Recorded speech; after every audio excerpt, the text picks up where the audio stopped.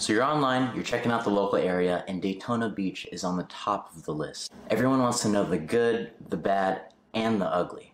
Chances are, all you can find is the good. In this video, I'm going to explain and set the record straight on the top 13 reasons why you shouldn't move to Daytona Beach, Florida, and let you decide for yourself if this really is the place for you. Make sure you stay tuned to the end. It may change your mind completely.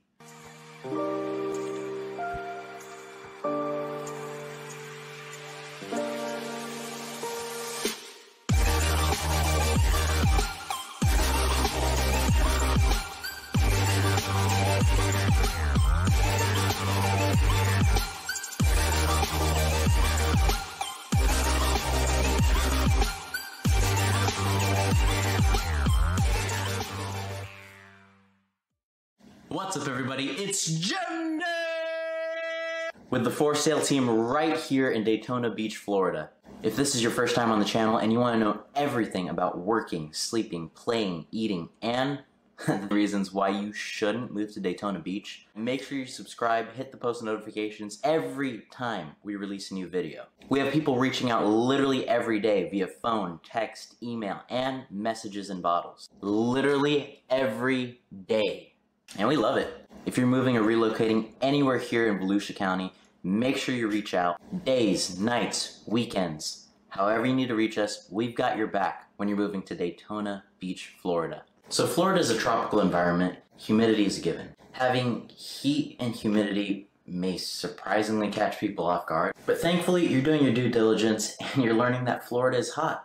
Good on you. With the heat itself comes the ability to actually enjoy the ocean, since it is warmer and more enjoyable at times during the year. Consistency is a beautiful thing, and predictability is a godsend. Personally, I can't stand the thought of shoveling my driveway during the winter months, and honestly, the thought of it really makes me want to vomit. If you're thinking of moving to Florida and snow is your love language, I'd highly suggest looking elsewhere.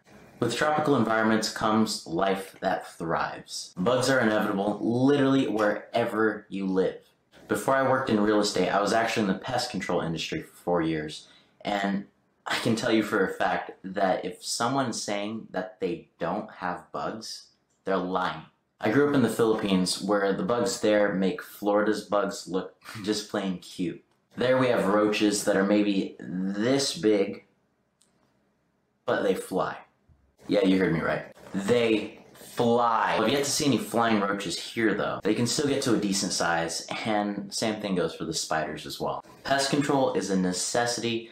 Get a service, have a professional take care of it. They live here too. They deal with the exact same issues that you're paying them to take care of, and I can guarantee that they have access to much better products than you can buy at Home Depot. So living in an area with actual things to do makes it very attractive for tourists. Florida as a whole has on average 100 million tourists that come in and out of the state every single year, with 10.2 million of those tourists coming to Daytona Beach. The great thing about it, though, is tourist season here is very predictable. The main draws of this area are Daytona Bike Week, Daytona 500, Spring Break obviously, and Biketoberfest. With these event dates in mind, you can easily predict when you should stay away from Main Street and when you want to avoid the beaches if you want to avoid the crowds, and freely enjoy the area that you call home throughout the rest of the year. So going hand in hand with the tourist flow here in Daytona comes traffic. Now during these peak event times, you can expect a heavy influx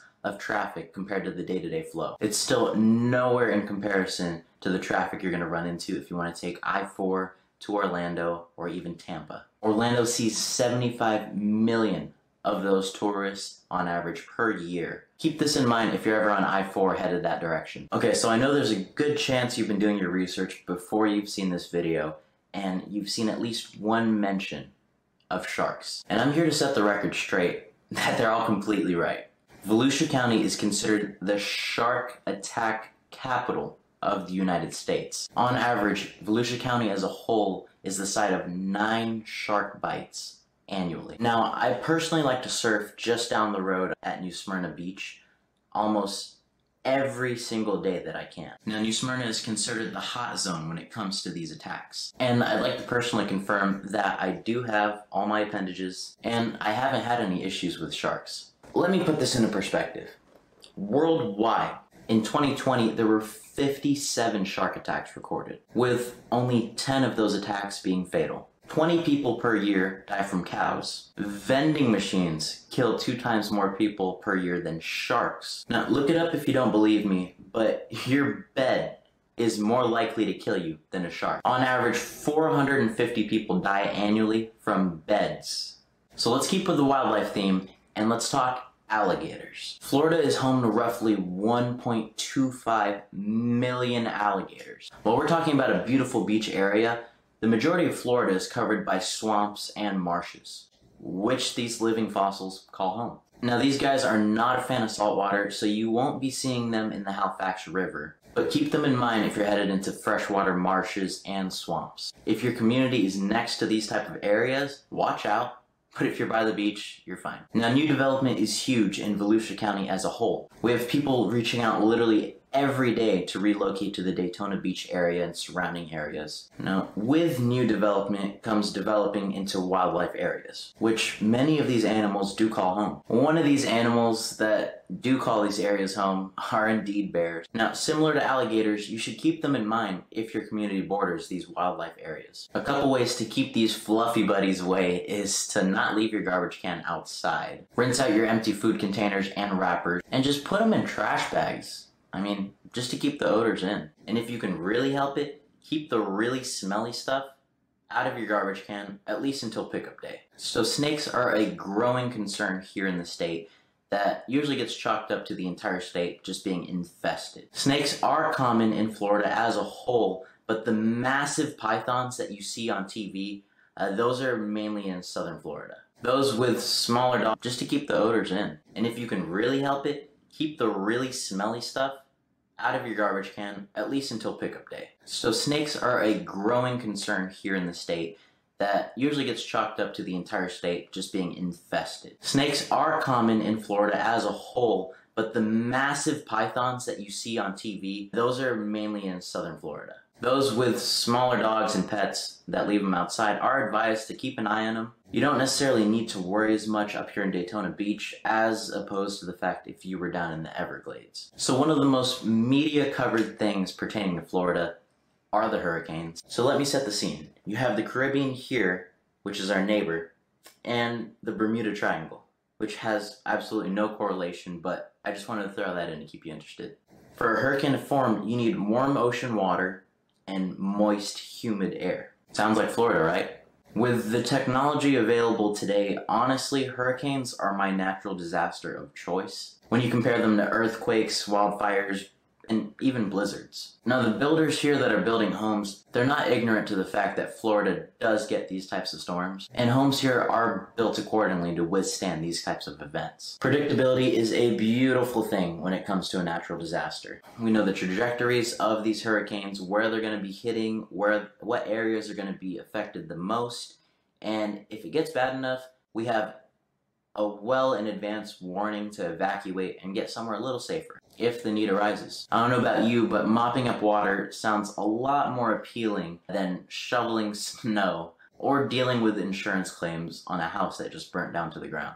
Alright, lastly on our list of scary weather that'll keep you away is lightning. Now, Florida is considered to be the lightning capital of the United States.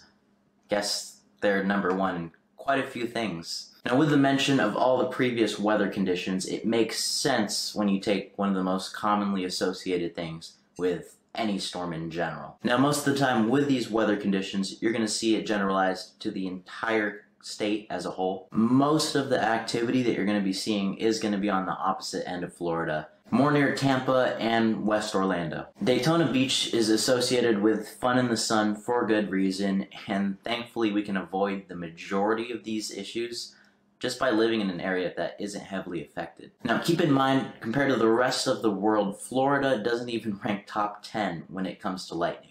Lastly, we have one of the biggest concerns on anyone's mind when relocating a new area, and that is crime. After extensive research regarding this area, the good majority of information out there is outdated and heavily biased. Older news sources chalk up Daytona Beach as having the highest crime rate in the US. Yet they turn around and say it's one of the safest and best places to visit and live. Most of the sources that you're going to find online are heavily biased in order to deter travelers and keep spring breakers away, in order to keep this hidden gem a secret. I encourage you to actually take a look at the numbers and decide for yourself if the information out there is biased heavily or not. One of the most common things that you will find is talks of obscene amounts of homelessness here in Daytona Beach. And that the amount of homelessness here in the area must have a direct correlation with the crime rate. Now, let's play along and play their game and compare the amount of homelessness to other areas. So Daytona Beach, which as of now has an estimated homeless population of 300 some people, LA alone has over 66,000 homeless people. New York City has over 55,000 homeless people. And let's compare close to home with Orlando, which has just over 3,000 homeless people. Now, it's pretty easy to skew numbers when you're comparing the population of millions and millions of people to an area that only has 66,000 residents. Makes sense? So there's 13 reasons why you shouldn't move to Daytona Beach, Florida. If I haven't scared you away yet and you still want to make the move, feel free to reach out via call, text, email, message in a bottle, days, nights, weekends, however you need to get a hold of us, so we can help you find the perfect area that you can call home. We've got your back when you're moving to Daytona Beach, Florida. Thanks for watching, and I'll see you next week.